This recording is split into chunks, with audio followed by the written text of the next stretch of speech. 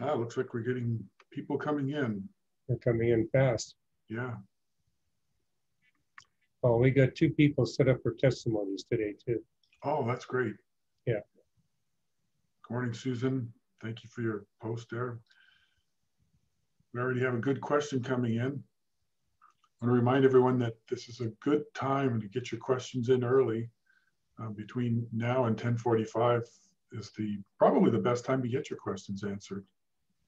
We already have one from Stephen Posta from Spring, Texas. Doug McComb. We might as well start with those, huh?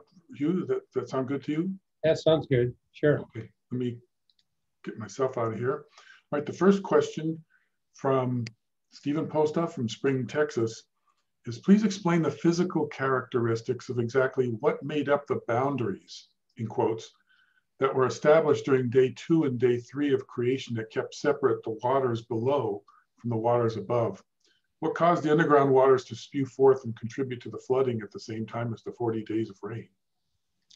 Okay, a couple of questions in there. Yeah, creation day 2 it's the most brief statement of the creation days. Basically, the text in Genesis says there's waters below and waters above. Notice with all the other creation days, you got much more detail. And the reason for the limited detail on creation day 2 is because how extensive a commentary you got in Job. Keep in mind that there's good textual evidence that the content of the book of Job predates that of Genesis by 4 to 6 centuries. And you actually have the most extensive accounts of creation in the book of Job, particularly Job 37 through to Job 41. And Job 38, all of Job 37 and the first half of Job 38 pertain to creation day 2. And what you see in those 2 chapters of Job is it speaks extensively about the water cycle.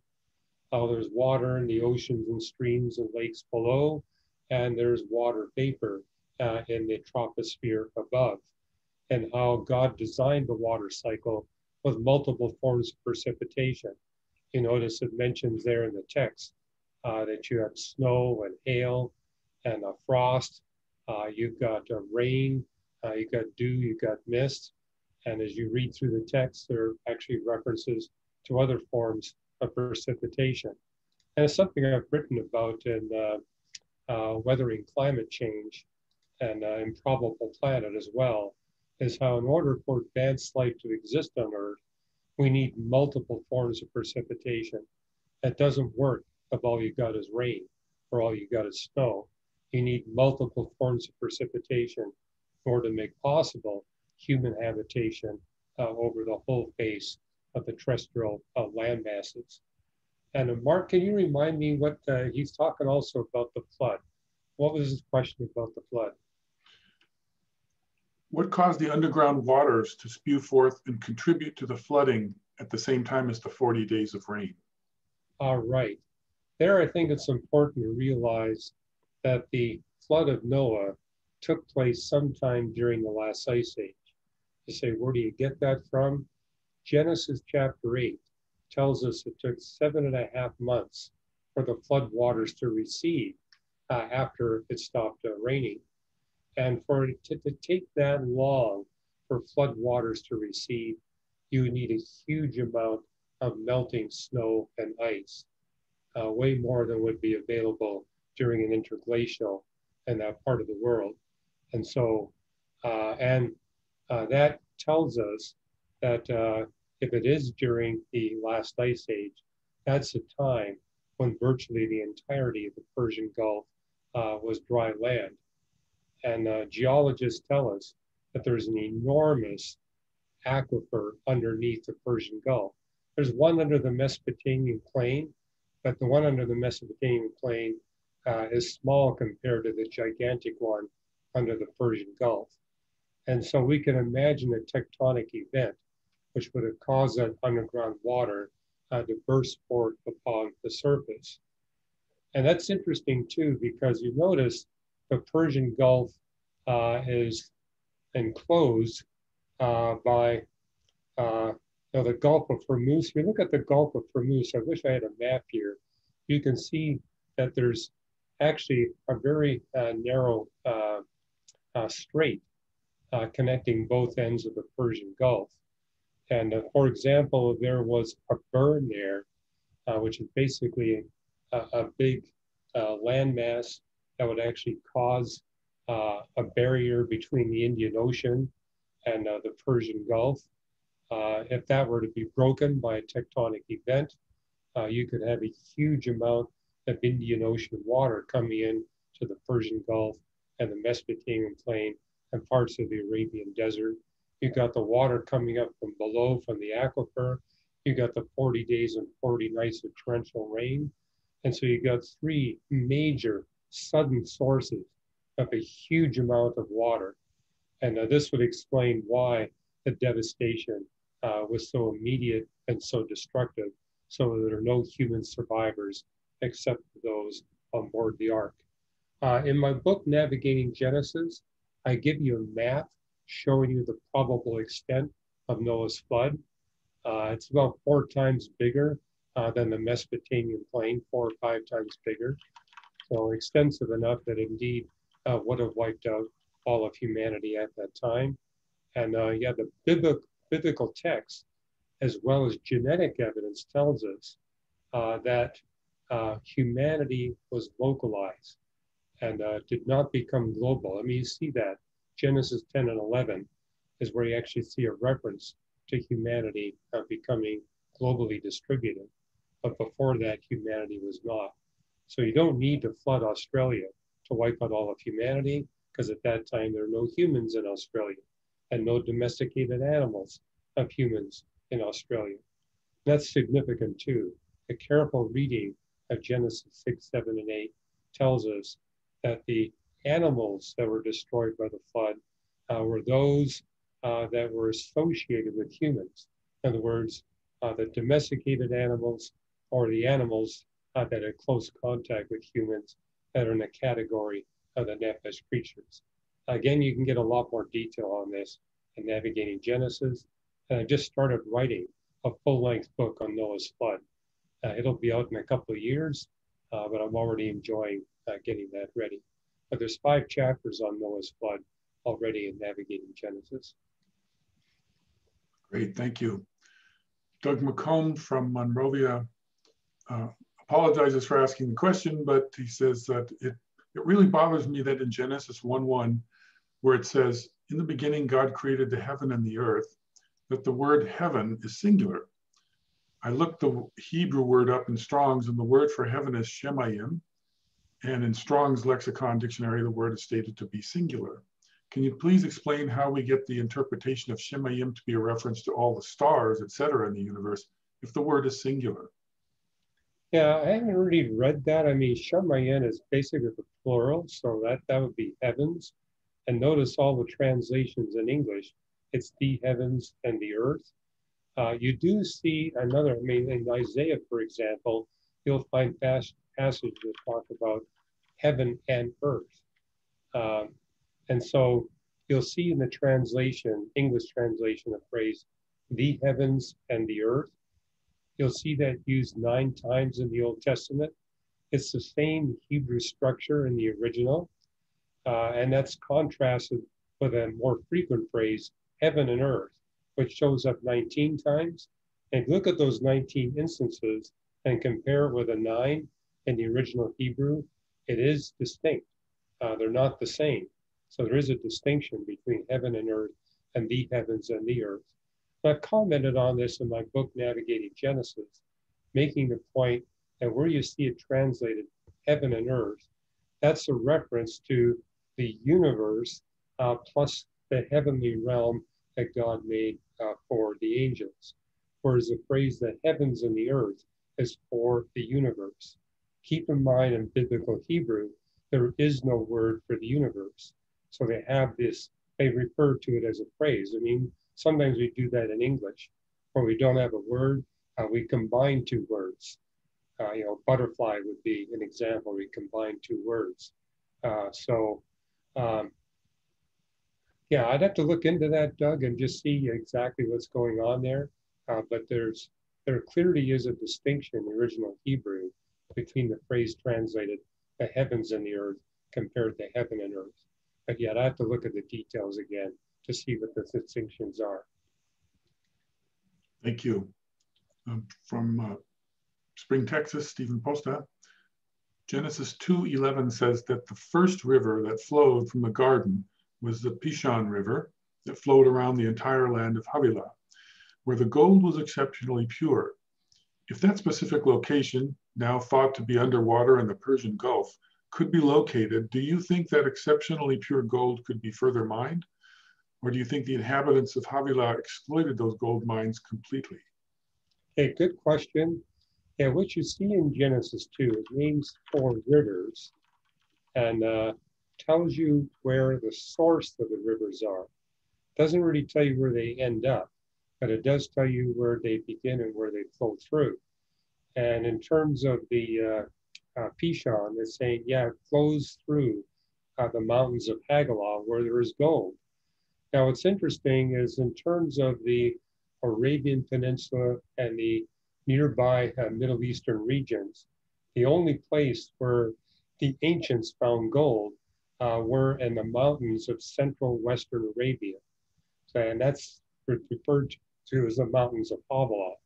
And you can actually see in a satellite image that there's a dry riverbed that actually flowed out of those mountains and down into the Persian Gulf.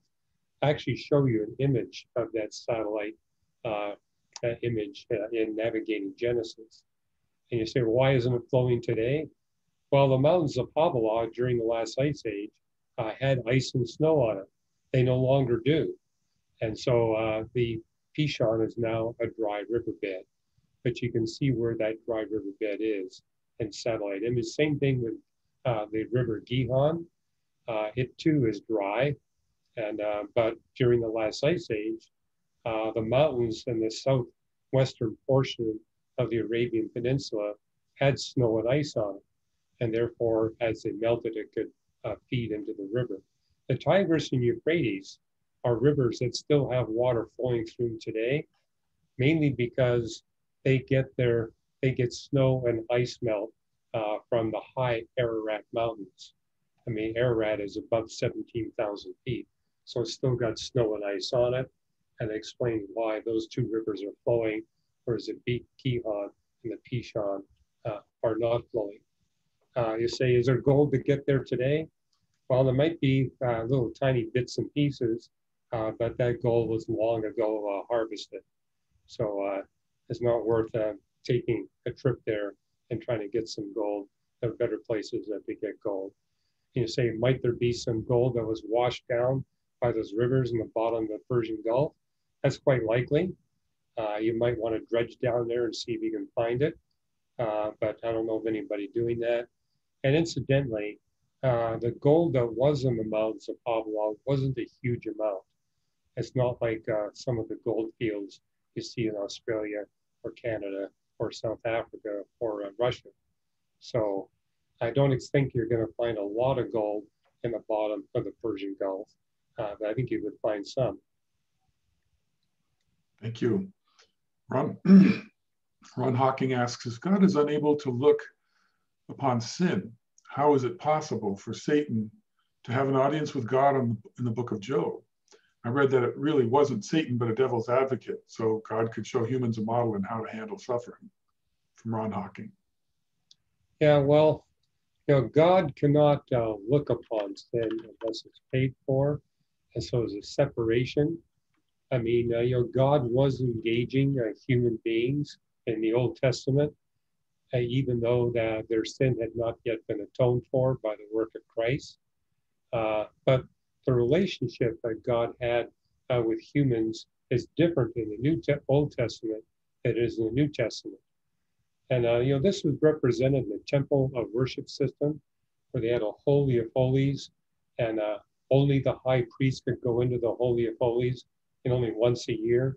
And there was a very thick veil that 4 inches thick, 20 feet by 20 feet, that separated the Holy of Holies from the rest of the temple. What's interesting is it tells us in the New Testament that when Christ died on the cross, that very thick velvet curtain was rent in two, ripped in two. Can you imagine the kind of miracle that had to happen to tear a rip from top to bottom in a piece of velvet cloth 4 inches thick, 20 feet by 20 feet? But the New Testament tells us that what happened and basically made the point there's no longer a barrier between human beings and God, thanks to the work of Christ on the cross.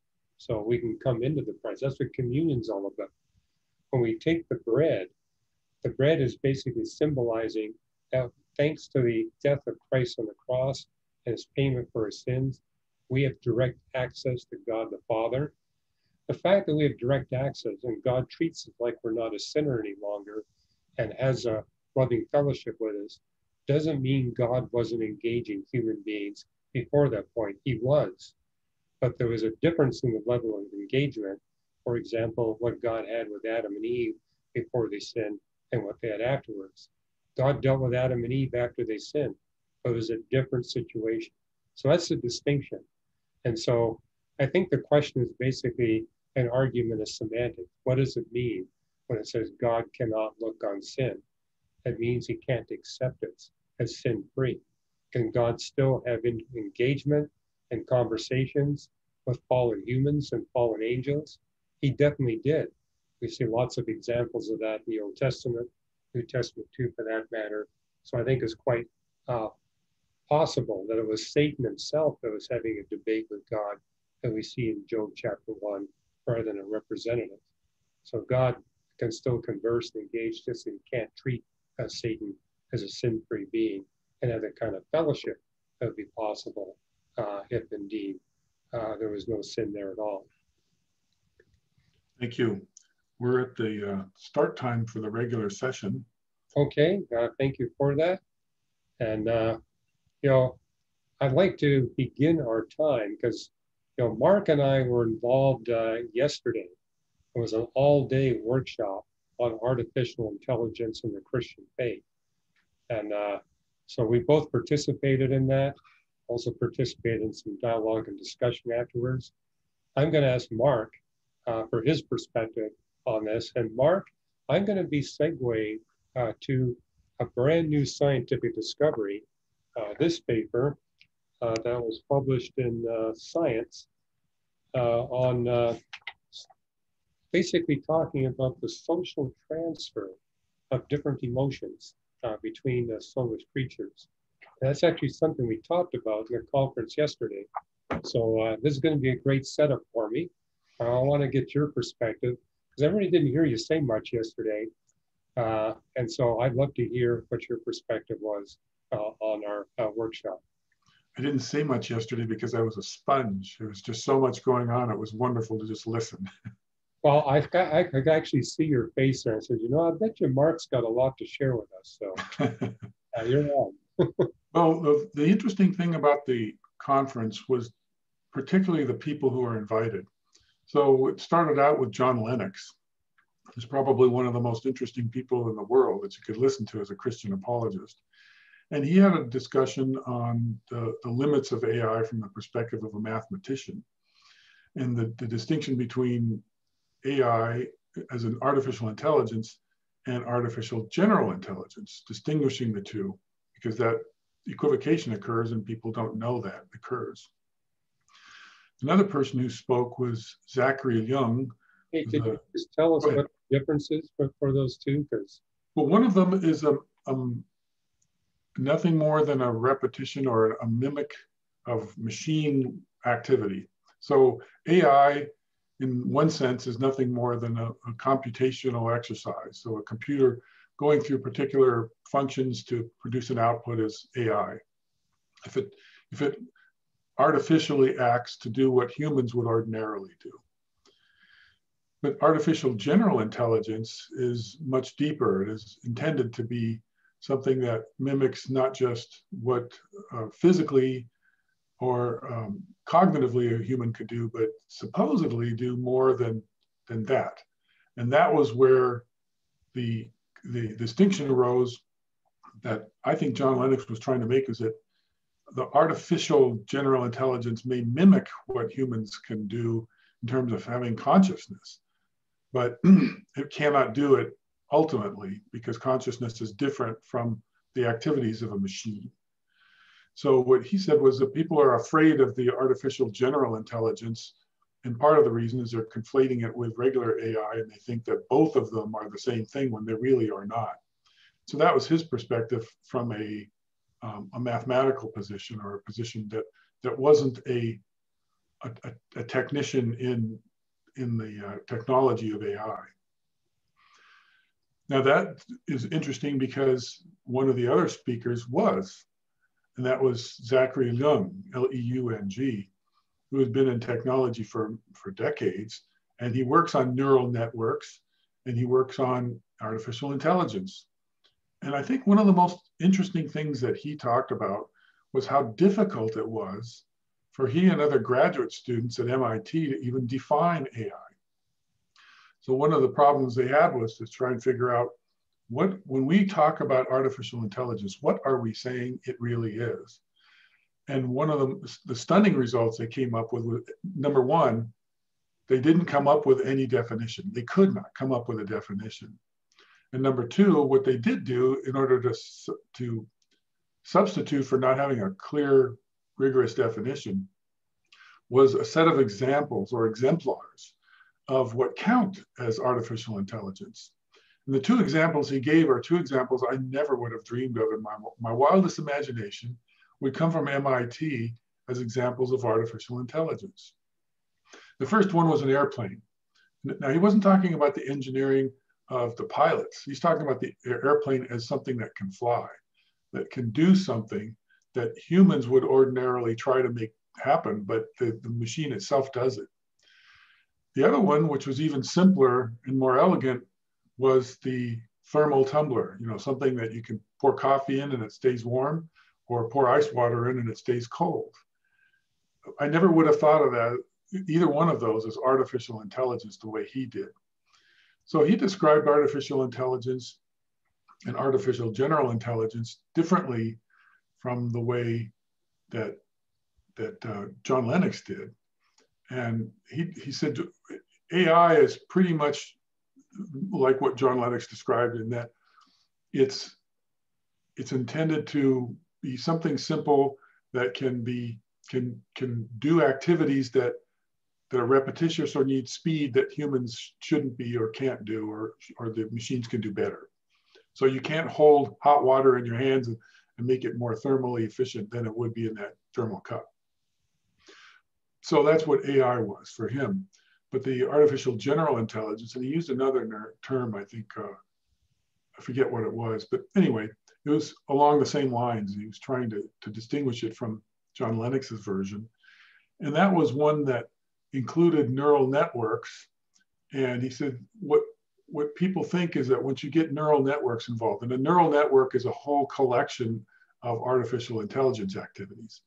So you can have one machine doing one thing, another machine doing something else, have them all doing things, and then talking to each other, and then improving their performance as they go along.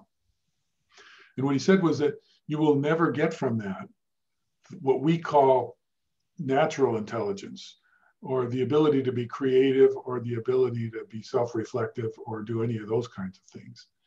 And so he said that it's a hopeless case to believe that artificial intelligence or artificial general intelligence will ever create the kind of cyborg that will outdo us and be more creative and more intelligent and have the consciousness that we have, because the systems just can't do that. They will not do that. And then he explained how that is. And I won't go into that because I don't remember all of it. I have to think it through.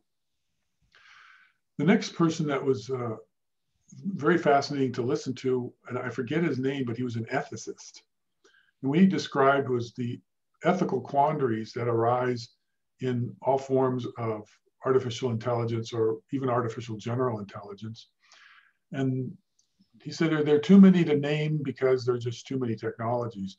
But the upshot of what he was getting at was that artificial intelligence, under any conditions, is morally neutral, but that it's people who turn it into evil, or people who use it for good. But he also said that we have to make sure that we pay attention to those things because every one of them has unforeseen consequences that we have to constantly be testing for and evaluating morally and ethically. And Christians are uniquely qualified to do that, and that we should help train our children to become people who can get into those technologies and influence that. And we should influence that by talking about these things and the consequences of them in the open public forum. So that was fascinating and useful. And then the last one was J.P. Moreland, who described different ideas on what consciousness was and why artificial intelligence or any kind of machine will never create a consciousness. And he described consciousness in some detail and philosophical detail, which I found absolutely fascinating. But in particular, for example, he mentioned a couple of things. One of them was that consciousness is not merely an object perceiving something, which is what he called the reductionist idea, which is that we're nothing more than a brain. But he says consciousness is more than that, and it can't be reduced to the brain because the brain itself cannot think about itself. In other words, it doesn't have ideas about its ideas. And the brain doesn't have free will. No mechanical object, no merely physical object can think about its intentions. It can't think in abstract forms about things that don't even exist. And so he went on to describe different aspects of consciousness that are completely incapable of being acquired by any kind of machine or any kind of solid matter for that matter. But he did say the brain does interact with our consciousness, but no one knows how. And so with those four people, it gave us a really good perspective on what the limitations of AI are, how consciousness can be defined and can be excluded from any possibility in AI, and ultimately our role as Christians in the morality and the ethics of AI and how we have an obligation to engage those. Yeah. And a lot of discussion amongst all the participants about the ethics of artificial intelligence. That really became a big deal. Health aspects, the military aspects, how we police it, how we deal with, criminals and terrorists and rogue nations and their abuse of it, and just realizing what kind of dangers we face, but also what kind of opportunities we face. I mean, just what's going on right now with these vaccines. That would not have been possible without the use of artificial intelligence. That's right. On the other hand, you see what's going on with facial recognition and how that could be abused by a government to control its citizens. So it's here. There's no way of stopping it. Always people think, well, we need to legislate and put to a halt scientific advance. But the genie's out of the bottle. And when the genie's out of the bottle, you got to deal with it. So I thought that was one of the better things, but I also really appreciated, like you did, how three of the speakers made the point that human consciousness is not physical. They're not going to explain it with physics and chemistry and biology. Our brain is like a computer, but there's a mind, there's a spirit that's controlling that computer. The brain by itself doesn't have consciousness. It's a tool that's used by our conscious being. So, well, thank you for that report. And we're going to have some time for Q&A later. But right now I'm going to segue. I mean, I've been told that people really like my discussions on scientific discoveries. So I'm trying to bring a new one every week to complement our Bible teaching that we do.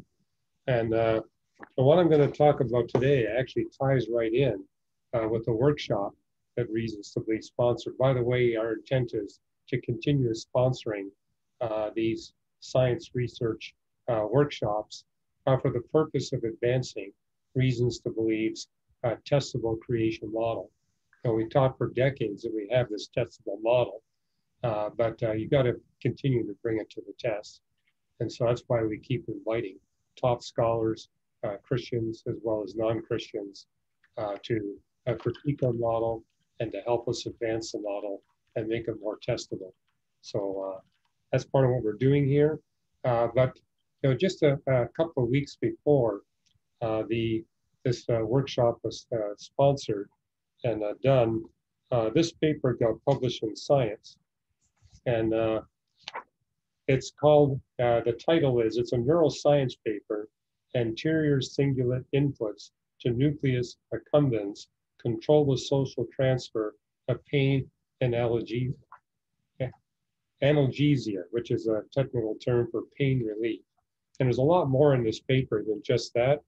It's written by 3 neuroscientists, headed up by Monica Smith. And so I'm going to just give you a quick review of what's in this paper and how it actually gives us more evidence for the Christian faith. So let me share a screen here, so because I've prepared some visuals on this. Okay, what happened to my cursor? Wrong computer. That always helps. It's one thing about Zoom. To make it work, you got to run with 2 computers.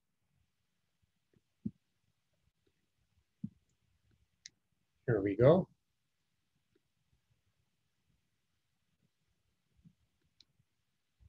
Okay, you should all be seeing my first slide. And hey, this is just a slide for all of you who don't get to ask your question.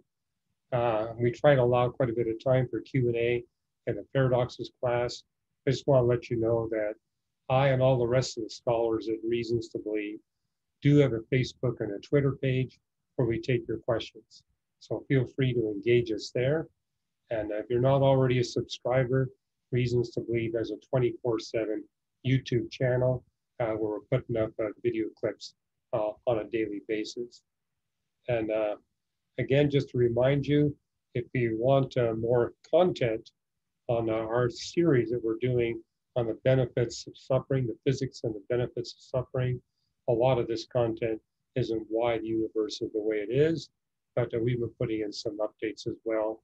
And just to remind you, you can get a free chapter of that book. Anyone can get a free chapter at reasons.org/Ross. And this is kind of the theme we've been doing the past few weeks. I'm hoping to wrap this up. I was going to try to wrap it up today, but we might need another week before we wrap this up and launch a new series. But the series is on why God allows suffering, what's the physics behind the suffering that he takes us through, and particularly, what are the benefits? And the Bible is really clear that there's a whole different set of benefits of physical suffering for the believer, for the follower of Jesus Christ, than for the non-believer. And so the suffering that believers go through is distinct from the sufferings that the non-believers go through. And so anyway, those who've been with us have seen that. And we've been making a component of this paradoxes class to transition from a webinar to a web meeting. And in a web meeting, we can all turn on our cameras and our microphones and engage one another. It's an attempt to build some social interaction into the paradoxes class. And yes, the paper I'm talking about today is all about social interaction. So we're actually going to do a little bit of that. That'll be the last part of the paradoxes class. And this is the URL you're going to need to get into that component of the paradoxes class. It's not quite the same as being in person, where we get to have treats and drinks and fellowship with one another. That's the best we can do in the midst of this pandemic. So with that, let me get into this paper.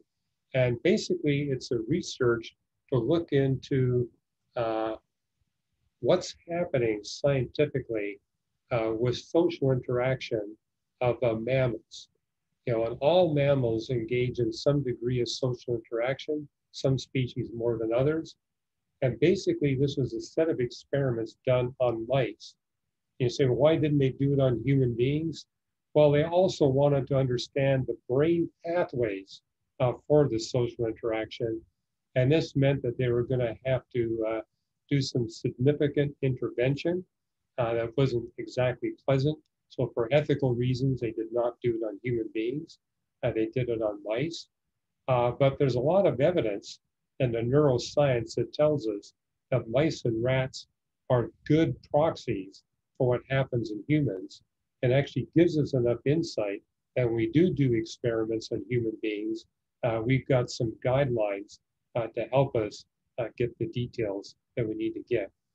But the first experiment that was done by this team is they basically had mice that were living together. So they had kind of this large cage with mice in it. And so both of these mice here are cage mates. So they know one another. And they took one of the mice out of that cage and gave it a shot. And the shot basically induced significant pain in that mouse. And then you got a second mouse here who is a cage mate who didn't get the shot. And so one got this pain-inducing shot, the other one didn't. But they let these two mice engage one another socially for an hour. And they discovered after 1 hour of social interaction, the mouse that didn't have the shot that induced pain began to experience the same pain that the mouse that did. And so basically showing that there's some social transfer of pain from one mouse that is suffering to a second mouse that's not suffering. And you say, what's happening in this social interaction? This is basically a mouse model for empathy. And so the mouse that didn't have the shot was empathizing with the mouse that did. And after an hour of this social interaction, began to manifest the same symptoms of pain as the mouse has.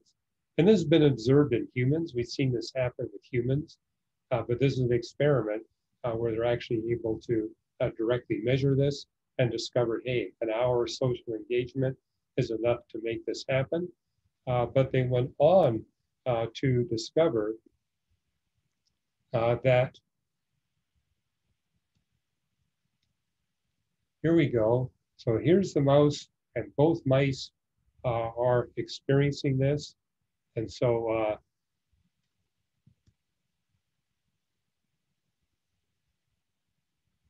let me back up here. Okay, so now you got both mice experiencing this pain, where only one mouse got the shot that was inducing the pain. What the experimenters next did, here you got these two mice that are having pain, and so what they do is they give a shot to one mouse, which basically gives them some morphine. Morphine is a drug that helps alleviate pain. And so here are these two mice that have pain, and so you give a shot to one, and suddenly the mouse has no pain. After an hour of social interaction, where here you got a mouse in pain and a mouse that doesn't have pain, and after an hour of a social interaction, what you discover is that even the mouse that has the pain no longer has pain. Again, this is the empathy working in an opposite way. Now, what they discovered is, if you go back to this mouse that has pain, it doesn't make a difference whether the pain that mouse is experiencing is socially induced or induced by real physical pain, like an injury, a shock, or some drug that induces pain. And by the way, the pain that they induced with the shock was designed to mimic arthritic pain, because after all, there's a lot of humans that suffer significant arthritic pain. And so that's what they were trying to mimic here. And so, you can have a mouse that's experiencing arthritic pain for real, not just through social transfer, but you give them, some social interaction, and you discover that the pain is relieved. And these researchers here basically made the point, this has potential for alleviating pain in humans. And so they said we could significantly lessen the use of morphine, for example, and other pain relieving drugs by simply taking the person that has this pain and put them in a social environment where they get to engage another human that has experienced pain relief. And so you've got these two humans. And so what they could do is actually say, give a morphine shot to one human, not to a bunch of other humans, but had the one that got the morphine shot socially engage those that didn't, and you basically get the same benefit for all of them. So basically, they're making the point there's a potential. Now, again, this experiment was done in mice. We need to do it with humans, but it could be done in a non-invasive way, where we basically do an experiment. It's okay. We've got 10 people in a hospital ward, for example, that are experiencing significant cancer pain or significant arthritic pain or some other kind of pain. And we give drugs to one or two of those individuals, and they experience relief from pain. The whole group gets to see these humans being relieved from pain and basically say, will this work with humans? Where say you've got a dozen people under extreme pain, you give drugs for pain relief to one or two of them, will that bestow benefit on all 12? And if that really pans out, then there's a way we could really reduce the risk of people getting addicted to these pain relieving drugs. And it'd be less expensive, of course, and recovery might be faster. That's something the researchers also are suggesting is this may be a means for more rapid recovery. You know, wouldn't it be wonderful if you can get pain relief without having to take these more invasive drugs? And so that was one set of experiments that they did. They did another one where, again, they took mice that were socially bonded to one another. And in one case, they gave an electric shock to one mouse. And what they noticed was you don't need an hour of social interaction. Within a few seconds, and it might be even less, basically what happens is that electric shock induces fear in the mouse. And so that fear is quickly transferred to another mouse where there's a social bond between the mice. But they notice this happens much more rapidly than it does with pain or with pain relief.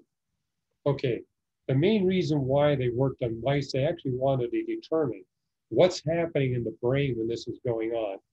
And so they used a more invasive approach where they basically give an electric shock or a shot that induces pain. So they're trying to induce these different emotions of pain, pain relief, or fear, and then actually seeing what's happening with what's going on in the brain, and actually tracing through electric roads of the brain of the mice and seeing what's going on there.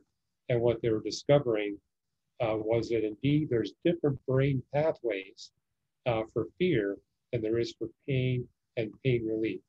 And they're basically suggesting these experiments need to be extended to a completely, a very wide range of different emotions. But this next slide basically shows you a human brain. And what they discovered is the relevant parts of the brain would be the anterior cingulate cortex, the basolateral amygdala, and the nucleus accumbens. And so the anterior cingulate cortex is basically the place or the seat of emotions. But then how you respond to these emotions is determined by the nucleus accumbens and the basolateral amygdala. And this next slide here shows you the locations of these different regions in the human brain. And it's similar in the mouse brain. Mouse brain obviously is much smaller and doesn't have the range of lobes that the human brain does. But in terms of the emotions and the pathways for what happens to these emotions, it's very similar to the mice, rats, and the humans. And basically what the research was showing them is that in terms of pain and pain relief, what's happening is you're getting communication between the anterior cingulate cortex and the nucleus accumbens. But you need about an hour of social engagement for that social transfer of pain or pain relief to work. In the case of fear, you get a different pathway.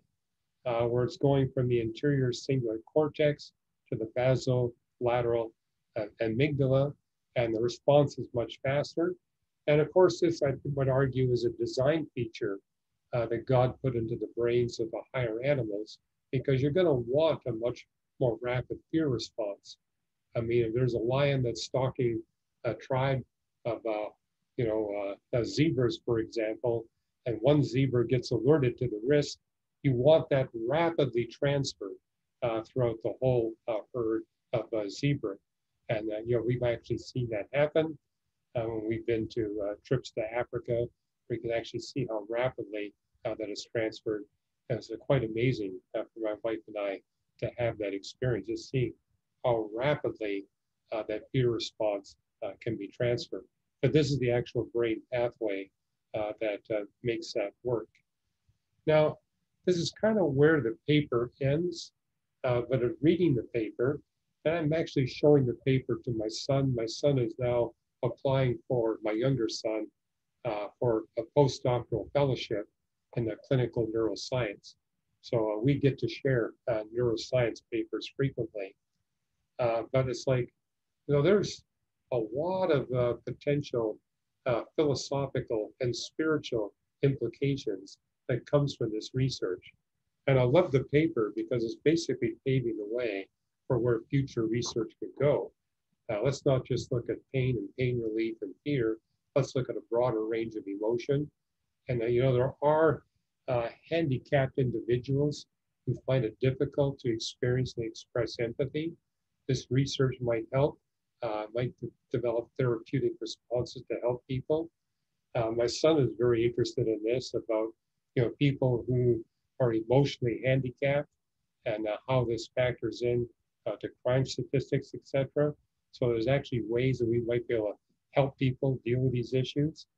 But in terms of what we see in Scripture about how God created life, the first origin of life was life that's purely physical, and life that's physical and soulish, referring to the birds and mammals and the higher reptilian species, and last of all, to the unique life form on Earth, human beings that are physically soulish and spiritual.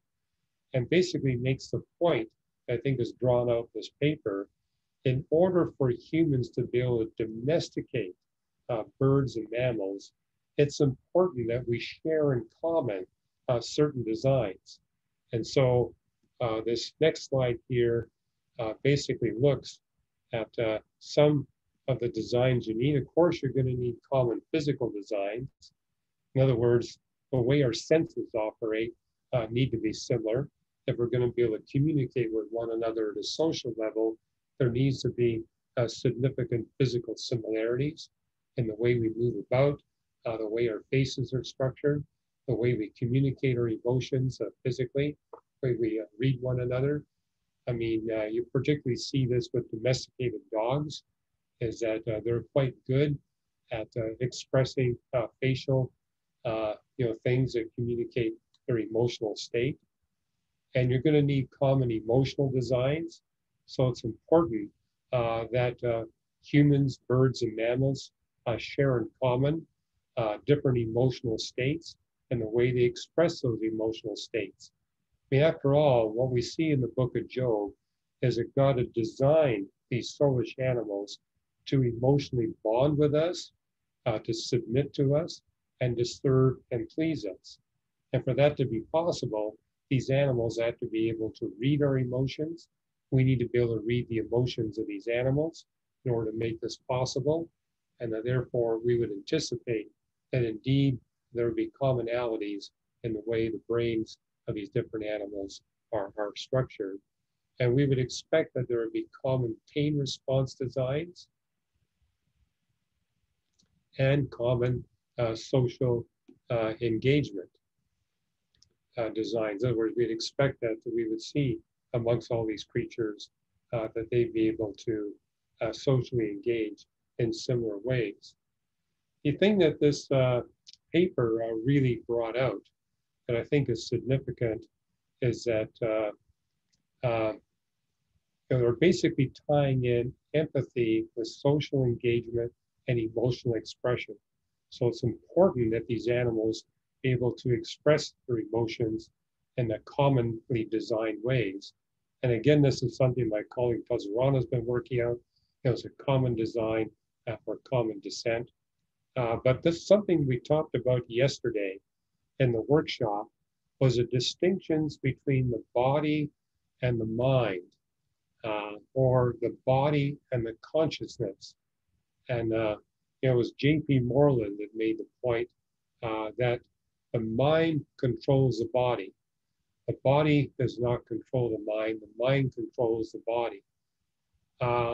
Something I thought about when I was listening to the different speakers yesterday, what's distinct is that the body is subject to thermodynamics. The body is subject to entropy. So it's decaying. This has been a principle we've had in our teaching series here on suffering, is what's distinct is the spirit within us. The mind or the consciousness is not subject to thermodynamics. When our physical body dies, our consciousness, our spirit continue to live.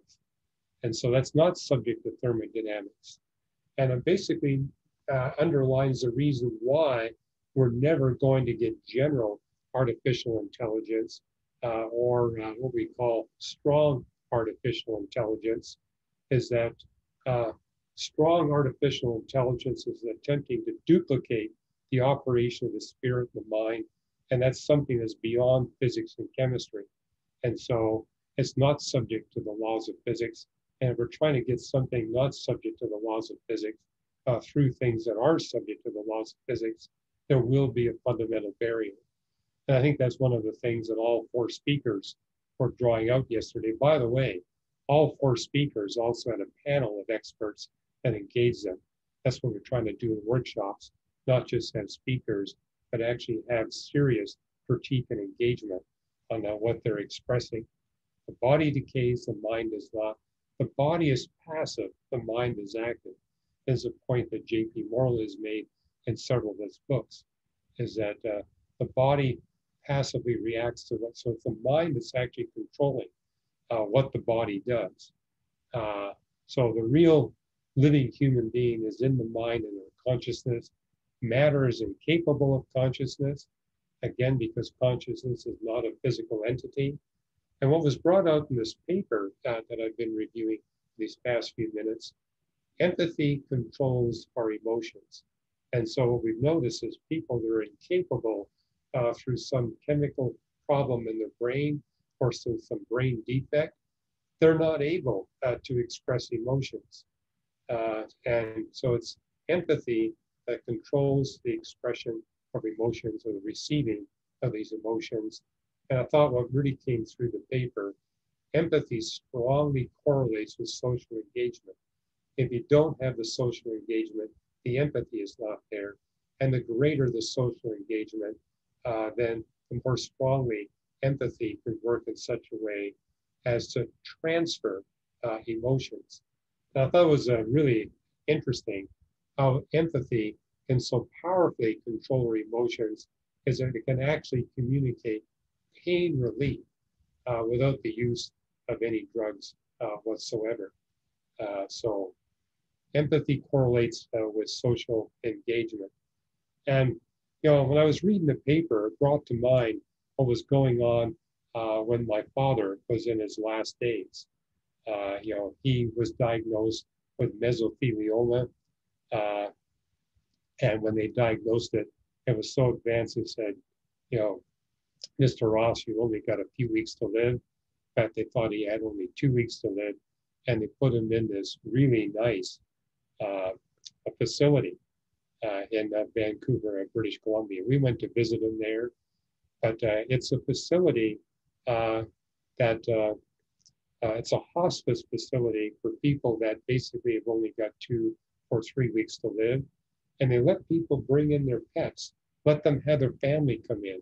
And so they really emphasize this social engagement. But while I was there, my wife and I were there with my father during his last days. And actually, this facility was for people who were fully conscious with just days or weeks to live. And we got to witness people, for example, I remember this one man where the nurses were telling us he's going to die today.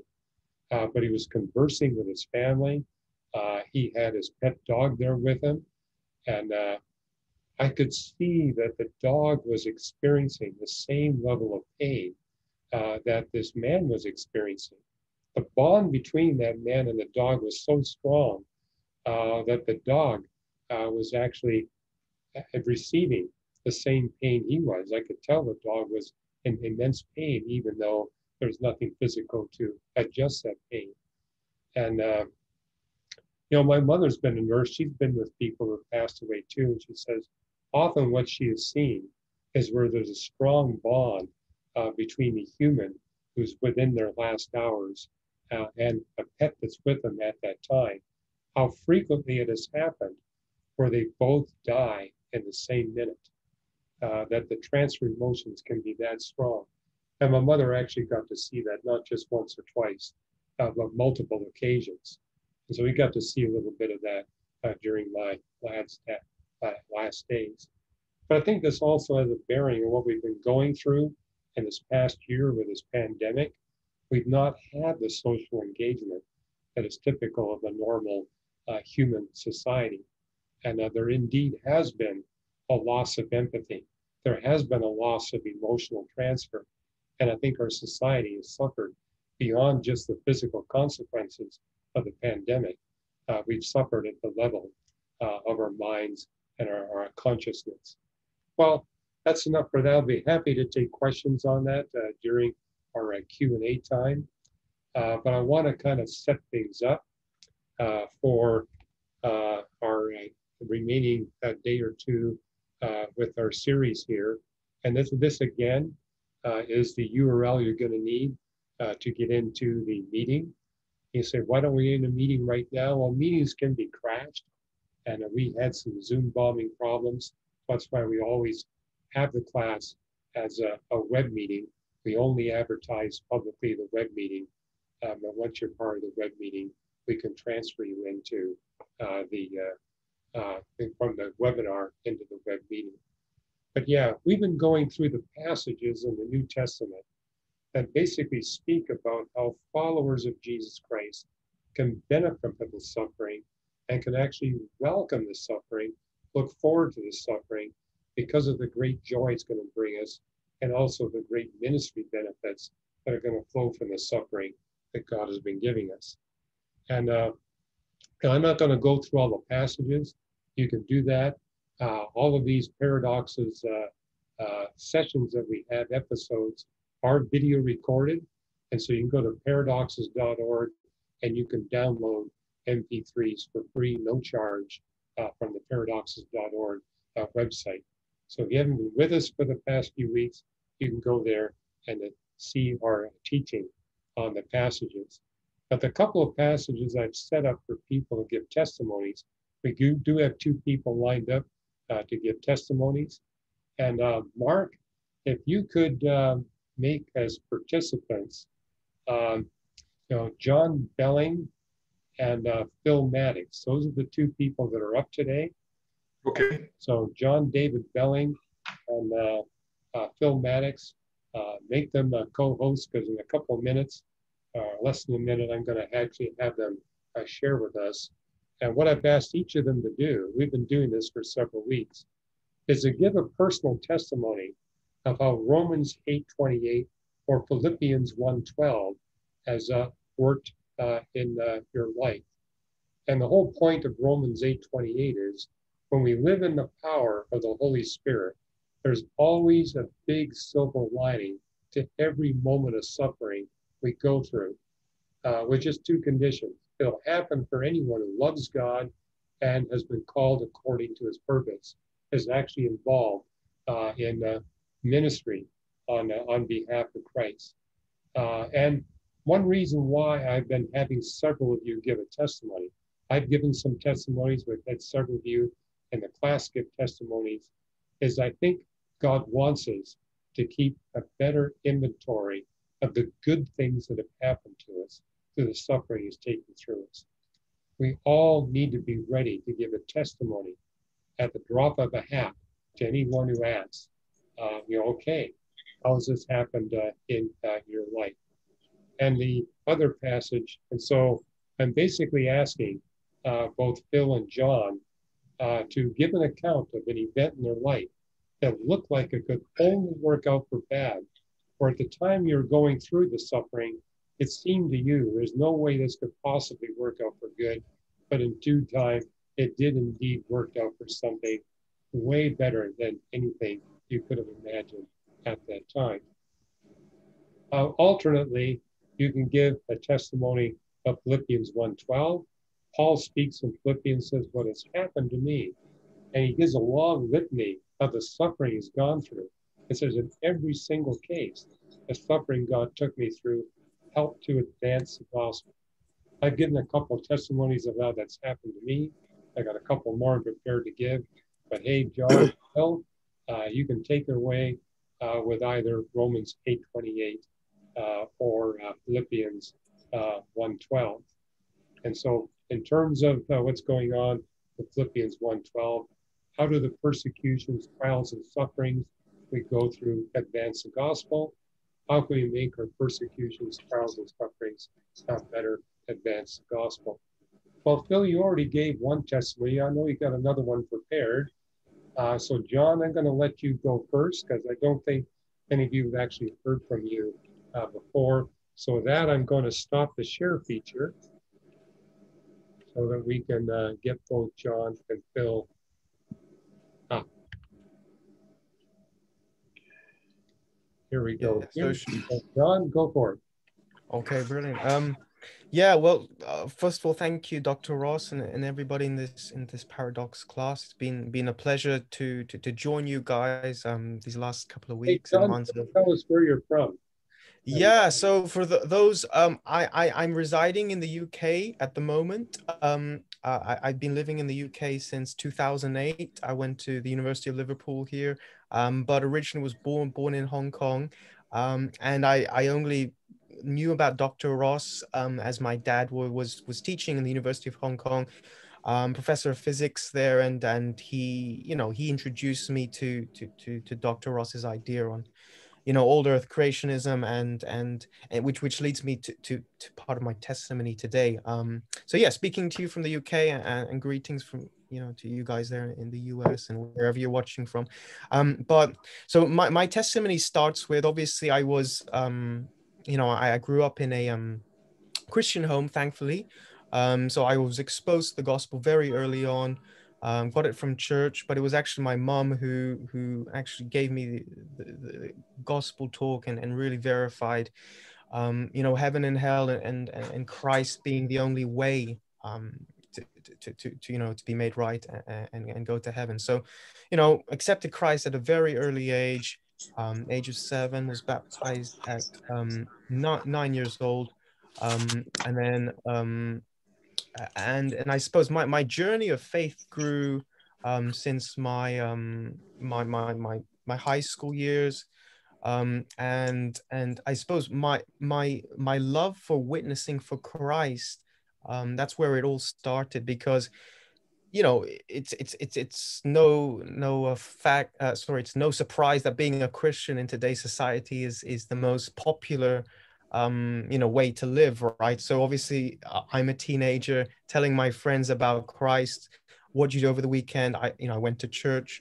So my high school days was very much a testing of my faith and into the person I am today, which is I'm very big on telling people about Christ, but also the validity of Christianity and how it's not a myth.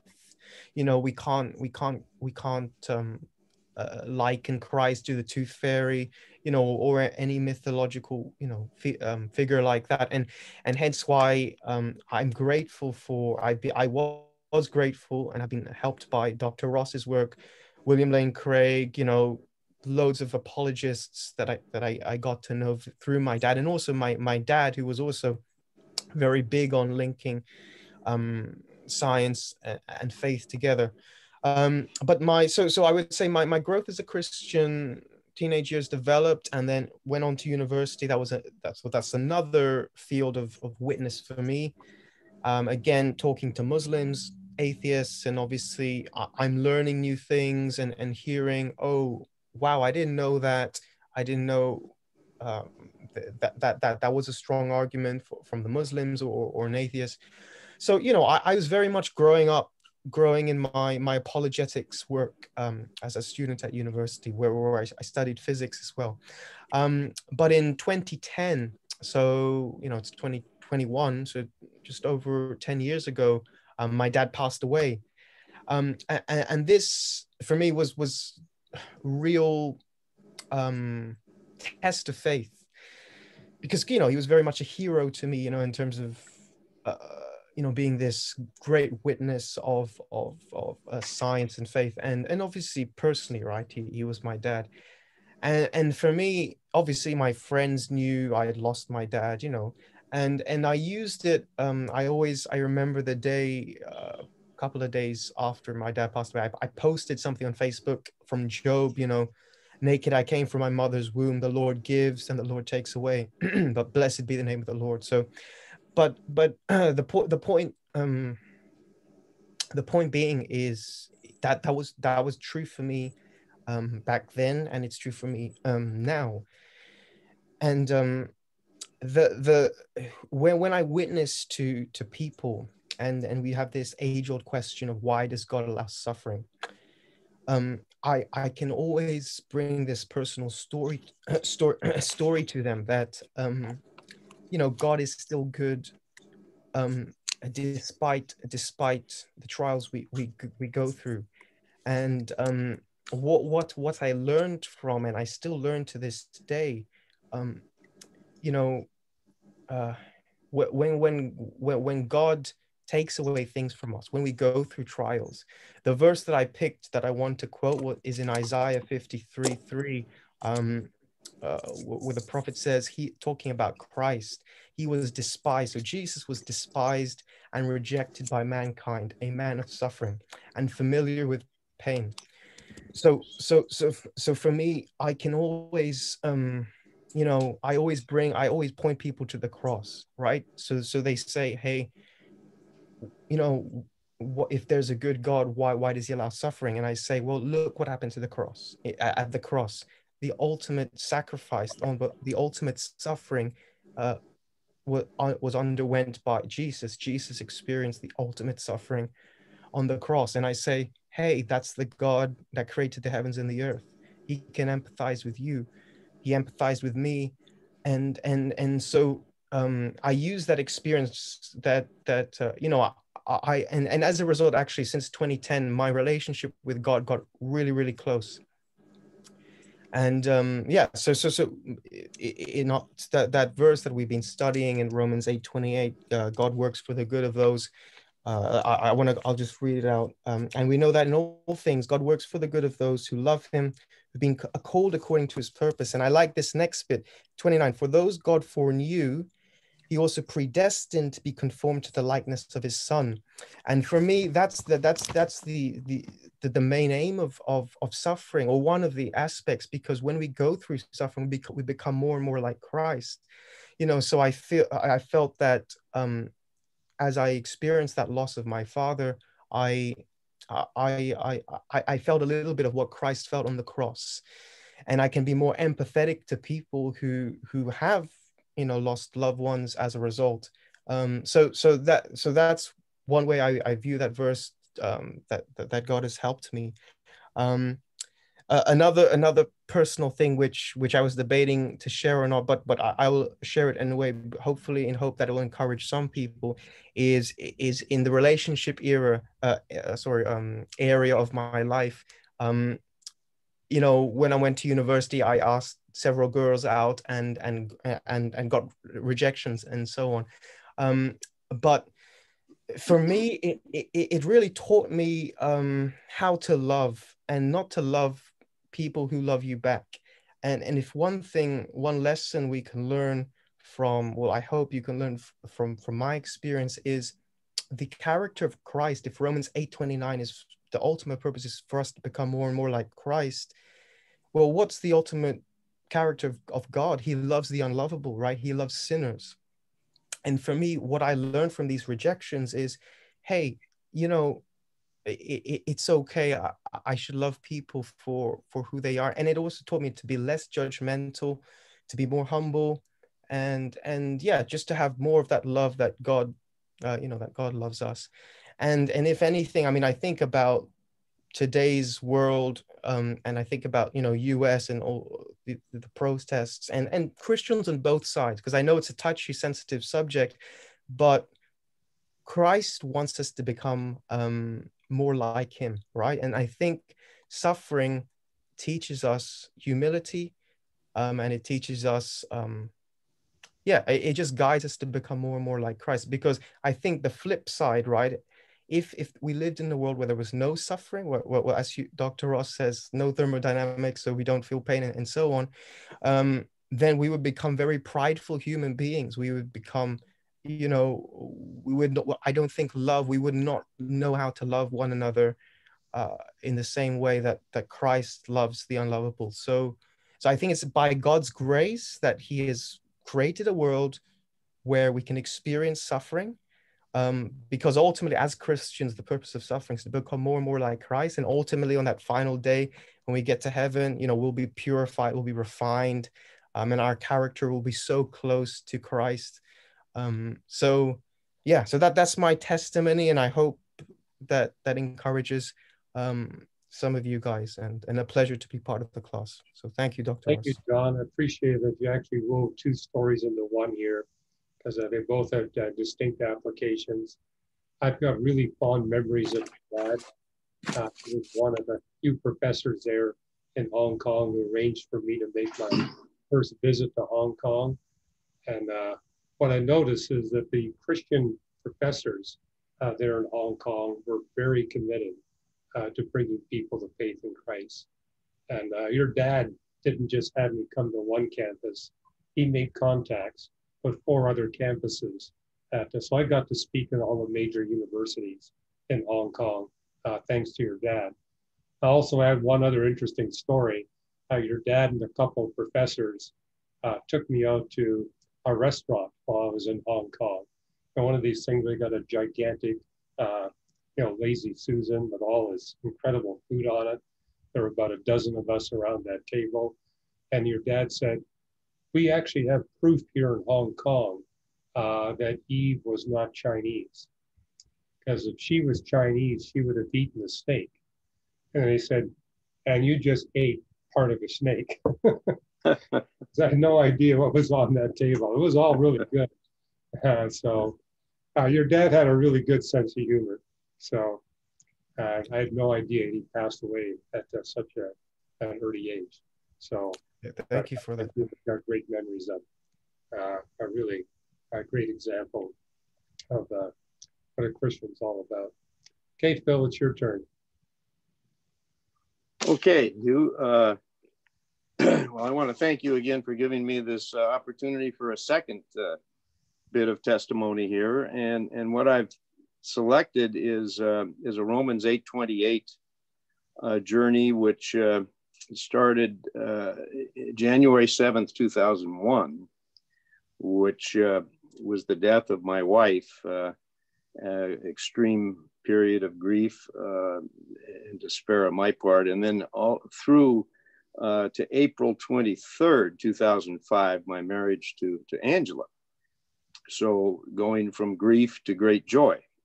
And to give a little background on this, my wife had contracted hepatitis C, and they're not sure exactly how, but it attacked her liver, and she had a liver transplant in '94 at Cedars, and unfortunately, hepatitis C isn't cured by getting a new liver. So the hepatitis C attacked her new liver, and she actually had to be relisted for a second transplant, which she was very hesitant to agree to, but she did do that. And then in '98, I took early retirement from Rocketdyne to provide caregiving to her and be with her full time. And then in early December of 2000, she really took a turn for the worse, and I took her to UCLA, which had a very big liver transplant program, to the ER up there, and they gave her high priority for a new liver.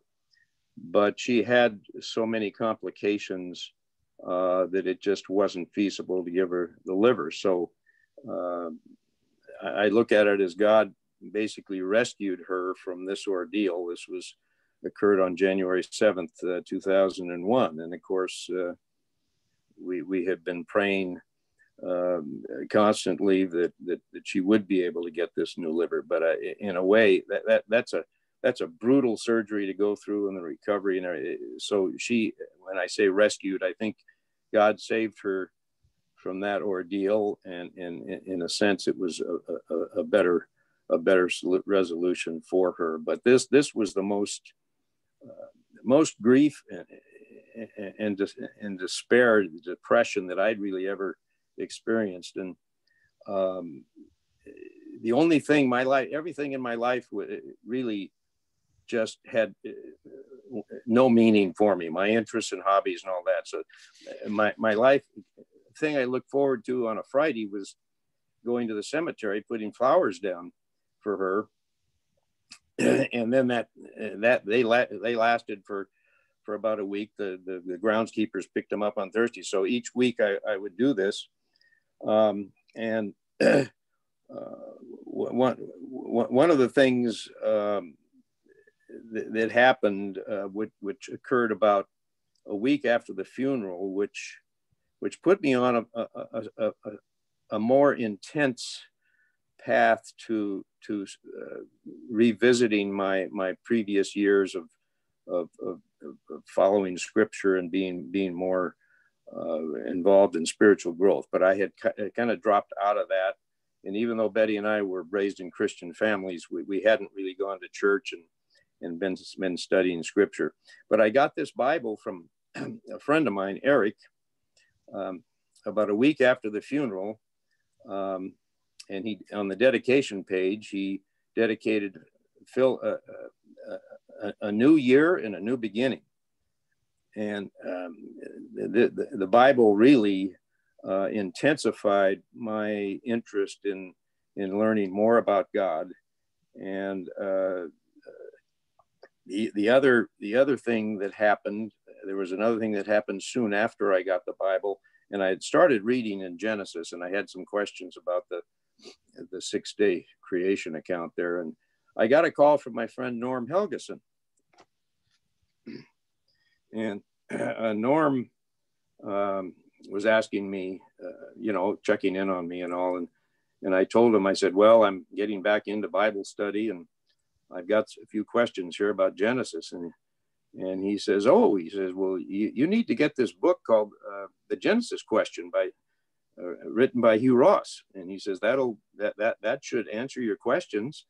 And he says, and by the way, 25 miles from your house, Phil, he has a class in Sierra Madre. You can go to the class and you can get the book, and it would be a nice experience for you here and getting through your depressed period here after Betty's death. So I did that. I went out to the class, and I was really impressed with Hugh, and I ventured over to the book table, and I got the book.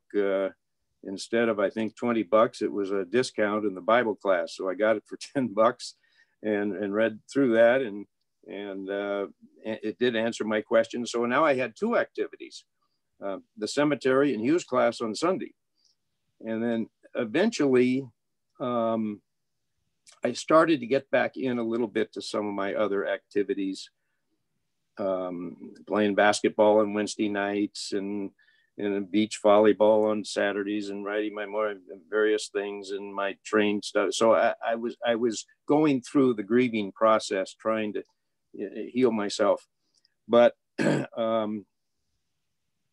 there was a very strange event that happened. This was it was on a Saturday morning in February 2004. So this was around 3 years after Betty's death. and I was reading the sports section, and I happened to notice on the back page of the sports section, there was this section called Singles Connection. And I had never really looked at that before. And I figured with my age at that time, 64, and both parents had passed away, my mom at 58, my father at 62. I took Social Security at 62. I figured I'd be lucky to make it to 65. The thought of meeting another woman and getting into the dating game, it had just never occurred to me. It was not a thought process I had. But for some reason, I looked at this Singles Connection, and there was one ad that jumped out at me. And it was a dinner dance in San Gabriel, a Chinese buffet dinner for $25, and meet beautiful Asian girls and a dance. And that's 30 miles from my house. There were other events there that were closer to my house. But for some reason, I focused on that. And I don't know why, but there was a little voice inside of me that told me, Phil, why don't you go for it? You got nothing planned here for the Saturday. So I drove out there, and I got there a little late. People had already, some of them finished dinner and were dancing. So when I finished my meal, I happened to look over a few tables away from me, and I saw this really attractive gal. And there were a lot of guys that are at the table waiting to ask her to dance and all that. And so I ventured up the courage to go over and ask her that. And this was Angela. And I was expecting rejection. She looked very young. And also I figured, hey, an old guy here asking this young girl to dance, but she agreed to. And so anyway, that was certainly an amazing experience for me. And I found out that she had come here from China in '97.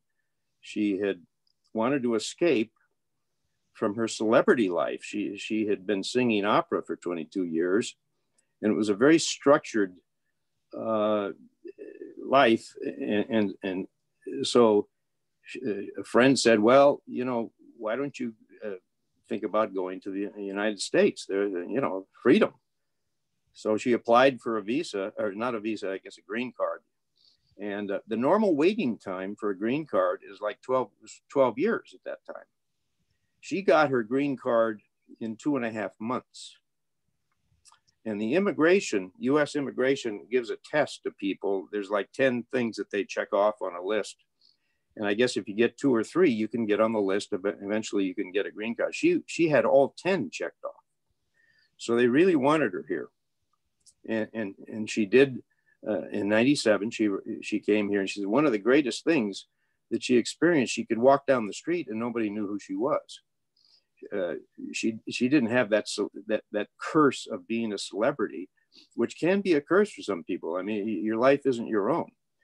So she was really, really impressed with America. She got a job as an activities director at an adult daycare center in Temple City, and it turned out that this was the first time she had gone to that dance.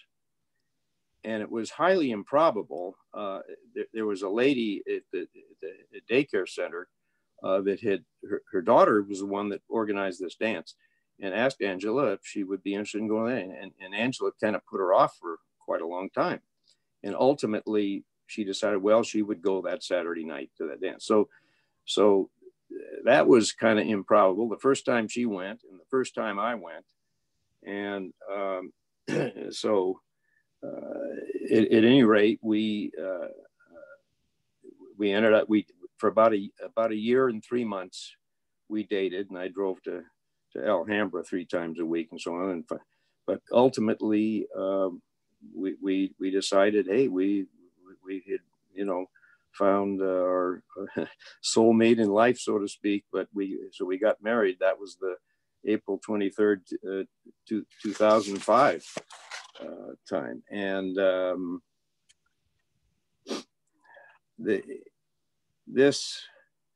there are some other things another bit of scripture that I think can describe some of these events, some of these things that happened to me along the way in my recovery. And that's Isaiah 43:19, which is God is saying, "Behold, I will do a new thing, and it shall spring forth. Shall you not know it? I will even make a road in the wilderness and rivers in the desert." So God really presented me. He created new things for me in my life. And I think the important thing is to recognize these events, and God can create them for you. So I think you just got to have, act on these events, and God can lead you out of whatever the wilderness situation is that you're experiencing in your life. Well, thanks, Phil. I mean, yeah, that was remarkable. I mean, I had no idea you went through that long period of depression. And, Yeah. Well, God guided you out. And I mean, when you know people who've been in a long period of depression, the thing is like, there's no way out. You get that impression. So I love the fact that, hey, God always has a way out. There is a path. It's there. And it can be unexpected. And I love to see your trains in the background. So looks like that's one of your hobbies. Oh, yeah, train collecting, right. Yeah. Right. So yeah, once a month we have a train meet, and I would always, after your class, I'd go over to the train meet at the Arcadia Masonic Hall there on Doherty Road. Yeah, that's been a very passionate hobby of mine since 1980. wow. Okay. Well, very good. Well, we're going to transition now to, so Mark, I'm going to have you field some questions.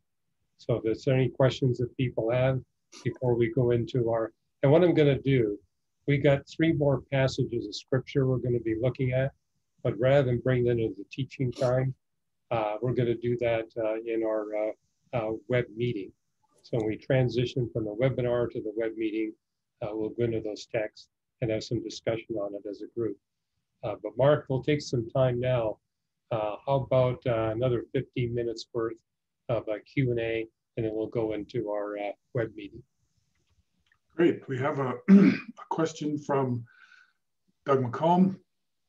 He says, why during an ice age do the snow and ice creep down only from the North Pole and the north? Why does it not creep up from the south? Is it the tilt of the earth that influences, or what causes an ice age besides global warming? Well, it actually does creep up from the south. You say, how come it doesn't creep up to the same extent that it did in the north? Well, I mean, if you look at the northern hemisphere, that's where 80% of the land masses are. There's not that much land mass below the equator, and especially when you get below, say, about 30 degrees south, it's almost all ocean, except for Antarctica. And ice greatly expanded beyond Antarctica during the last ice age. But for example, most of Tasmania was covered by thick sheets of ice. And so like the harbor of Hobart was cut out by the retreat of ice from the last ice age. I've been to Tasmania, and you can see plenty of evidence of the advance and the retreat of ice from the last ice age. New Zealand, of course, is another place where you can see evidence of the last ice age. In fact, there's still ice on the South Island left over from the last ice age. So yeah, but because the Northern Hemisphere, especially, if you look at a globe, what you'll, it'd be great if we could show you a map here, but what you notice in the Northern Hemisphere, not only is most of the land mass on the Earth above the equator, most of that land mass above the equator is up around the poles. So if you look at North America, for example, it's shaped like a triangle, with most of North America above the 45th parallel. And likewise, you see that in Asia and Europe. Most of the land mass is actually at quite northern latitudes.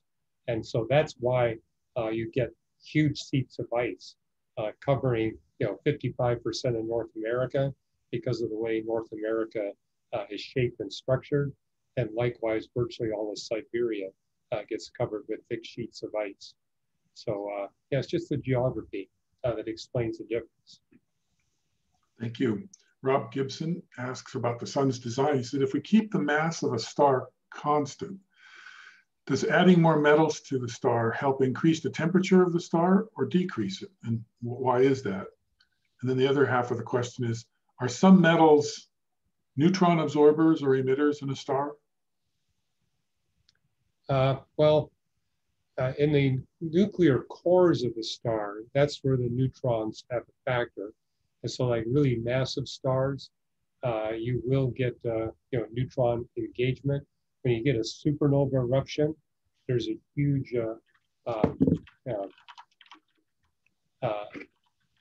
there's a lot of neutrons that are given off. There's certain kinds of supernova, the really big supernova eruptions are where you get hard process elements. And if you look at the elements in the periodic table that are more massive than iron, about half of those are what we call R process elements. They're elements that are produced where you get intense showers of neutrons bombarding the lighter elements and building them up to heavier elements. And that happens in what we call type 2 supernovae, the really massive supernovae that erupt. But we now know that most of the R process elements that exist in the universe are actually manufactured when two neutron stars merge together to become a black hole. The first time that was observed at the Gravity Wave Telescope was about 2 or 3 years ago, and they were able to determine that there was a huge amount of R process element formation going on during that event. Now, Mark, I'm probably missing part of that question, so could you review that for me again? Sure. The entire question is, if we keep the mass of a star constant, does adding more metals to the star increase its temperature or decrease it? Okay, that's still being researched. I mean, and Rob is on to the right point, that to really answer that question, you need to look, okay, what kinds of metals? And so there's a difference between, say, the iron that you add and the magnesium you add compared to, say, the carbon and the oxygen. So there's no easy answer to that question. It's still being researched. We do see a slight temperature dependence on what the quantity of that element's heavier than helium in the star. Typically, the more metals you have in the star, the greater the effective temperature of the star. But it's a relatively minor effect. You don't see a lot of difference between low metallicity stars and high metallicity stars, but we do see some. There is a subtle difference. And what's now being figured out, okay, what different kinds of elements heavier than helium impact the effective temperature in which ways. And the age of the star has a much bigger effect than the metallicity of the star. And so that's difficult. Keep in mind, it's challenging for astronomers to measure the precise age of the star. And given that the age of the star has a far greater effect than the metallicity, if you don't have an accurate age measurement for the star, it's really hard to determine what the impact of the metals are. But where we do have good data, yeah, we do see a subtle effect due to the metals. Thank you. Stephen Posta from Spring, Texas says, the Bible clearly teaches that Jesus was the part of the Trinity that was actively involved in creation. It also indicates that God walked with Adam and Eve in the garden in the evening. He also held at least one verbal conversation with them and likely spoke with them routinely. Is it logical to presume that it was Jesus himself that walked with them in the garden and spoke with them? Yeah, that's a subject of theological debate because we do see instances in the Old Testament where God appears to humans in some apparently physical form. And God the Father and God the Spirit, they're spiritual beings. It's Jesus who has, as it says in Colossians 2, verse 9, the fullness of the deity dwells in Jesus in bodily form. So he is the physical manifestation of the triune God. And so where God appears in physical form, or at least apparently physical form in the Old Testament, Bible scholars presume that's the second member of the Trinity. So for example, when Abraham was feeding God and the two visitors, it's like, okay, two angelic beings plus God the Son was there presently before him. It is a subject of debate, so there are different opinions on that. But yeah, there are clear instances where God does appear, just a few, in apparent physical form in the Old Testament. I mean, to me, it's humbling to think that Abraham was actually preparing a dinner for the one that created the universe. Thank you. Mel Peters from Southern California asks, how do you explain different sea levels requiring locks at the Panama and Suez canals? Yeah, we talk about the sea level. It's not the same all over the world. You know, the salinity changes. So for example, the Red Sea is a lot saltier than the Pacific Ocean, open Pacific Ocean. And that has some, and the land masses that are around it. So for example, with the Panama Canal, you got the Atlantic Ocean on one side, the Pacific Ocean on one side, and just a thin strip of land.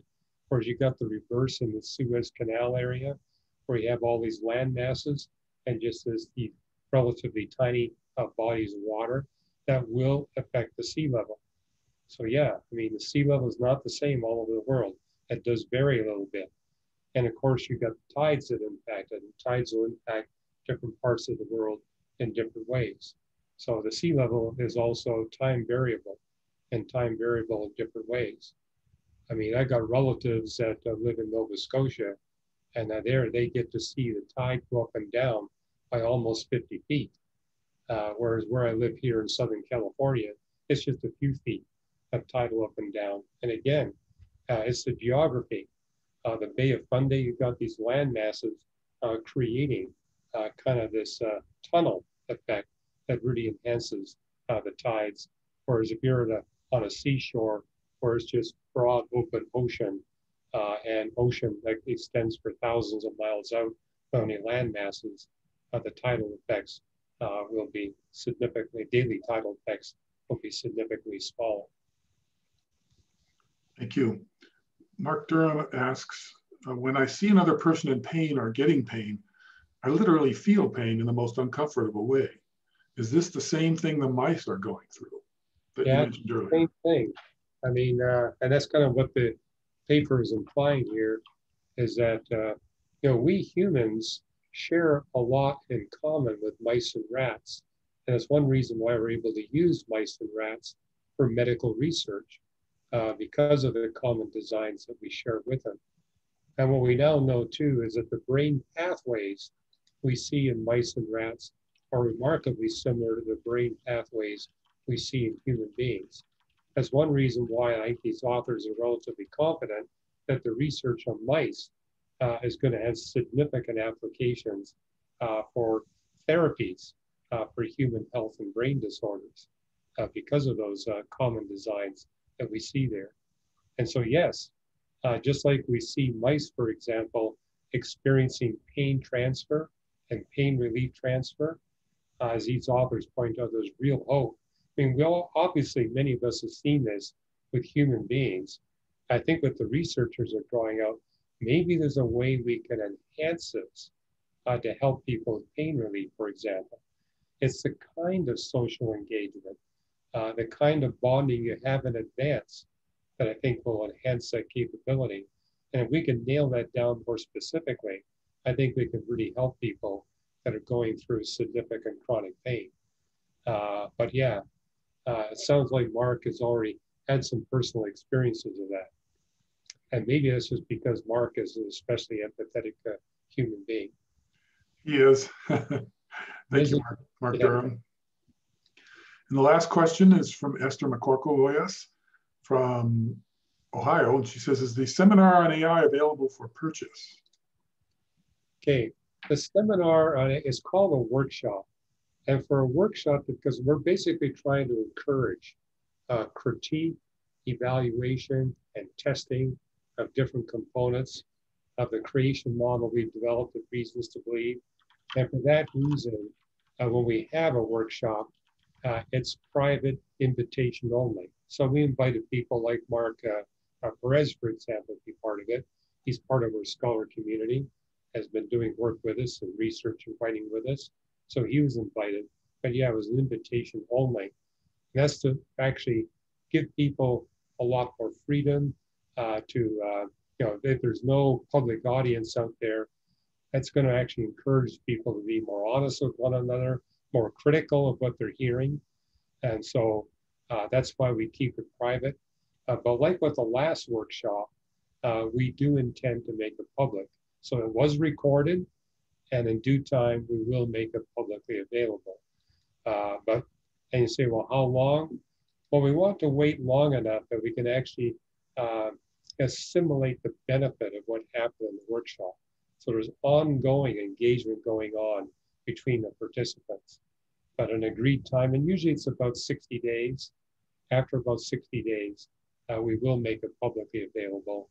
And I'll let people here in the class know when it's available. Just like I did about a year ago when we made available all the video recordings from our workshop on human origins. And so that's publicly available right now. You can find it at our Reasons to Believe YouTube channel. Our intent is to make this workshop available through the same medium. That's the end of the questions, Hugh. It looks like we're ready to close out. Okay, that's great. We'll transition to our web meeting, and we're going to end the web meeting at about 12:30. So it gives us about 20 minutes to engage one another. And I'll begin the web meeting by introducing the remaining passages that we're going to be studying in this series. And then next week, we'll actually bring that into the webinar. But this will be a kind of an advanced thing for the rest of you who want to join us for that web meeting. And with that, let me go to the share feature to give you the URL in case you didn't have a chance to write it down.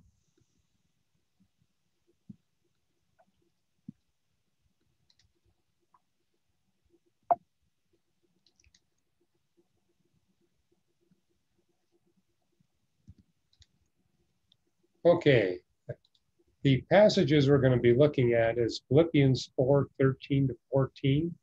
One thing I do, forgetting what is behind and straining toward what is ahead. This is Paul speaking. I press on towards the goal to win the prize for which God has called me heavenward in Christ Jesus. And what we're going to be discussing both this week and next week, this week in the web meeting and next week in the webinar, okay, we all have regrets. We've all made mistakes and know we could have done better. Where can we get the energy to better press on? And the application here is we do not need to defend or be ashamed of the old man. Those of us who are followers of Jesus Christ, the old man has been crucified and a new man or woman has been resurrected as a result. That's really the basis of our water baptism. It symbolizes the death of the pre-Christian individual and the resurrection of the post-Christian individual. And that's one reason why those of us who are followers of Jesus Christ can joyfully testify of God resurrecting a new man from an old man without shame, without embarrassment. I've heard this from unbelievers frequently, just how unusual it is amongst those of us who are believers, how free we are to share our past failures, our past misdeeds, our past sins and the evil we've committed. We're free to talk about that without embarrassment or shame because that's been put to death and we've been raised new through the work of the Holy Spirit within us. This is a mark of a true Christian, where we could look at that. And Paul is just basically saying here, for that basis, we can put aside what we've done and not dwell on the mistakes we've made in the past, realize we benefit from those mistakes through the work of Christ on the cross, as we heard in the testimonies, and basically move on. And then the next passage we're going to look at is in 1 Timothy 4:15-16. Here we got Paul approaching the end of his life, and he's speaking to his protege Timothy. And he says, be diligent in these matters. Give yourself wholly to them, so that everyone may see your progress. Watch your life and doctrine closely. Persevere in them, because if you do, you'll save yourself and your hearers. And the point here is, how can we become, we started off with that passage in 2 Corinthians 4. Oh yeah, our bodies are decaying. They're decaying slowly, but day by day our spirit is being renewed. So we're going to kind of close off with this application. How can we become more radiant, gracious, beautiful, wise, disciplined, and loving? How can our doctrine become more biblical?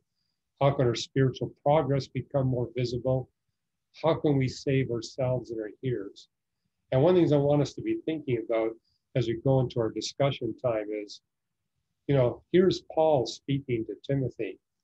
How many of us have been around someone who's been walking with the Lord for decades, and actually we can see how they have become more radiant, gracious, beautiful, wise, and disciplined, how their spiritual progress is visible, and how it is in being around those people, we can see how they're experiencing sanctification, being delivered from the power of sin over the life and people around them. And all of us have met people who are kind of like the Pauls in our life. And I'm going to encourage you to actually ponder that a little bit, and then maybe give some brief testimonies. So that's where we're going there. And this is the URL you're going to need to get into our meeting. And by the way, this will be the same URL we're going to be using all the way through until April. I'm hoping by April we'll be done with this pandemic. Maybe I'm an optimist, but we'll see how that plays out. So with that, I'm going to close down the webinar, and all of you will need to exit the webinar, and then you'll go to that URL, and you'll be brought into a web meeting. And please be patient. I need to manually move you from the waiting room into the meeting. But I'll see your name there, and I'll move you in, so just give me a couple of minutes to do that. With that, I'm going to exit the share feature, and we're going to end the meeting here. So all of you will be exit out of the meeting, and I'll see you in the webinar, or the web meeting.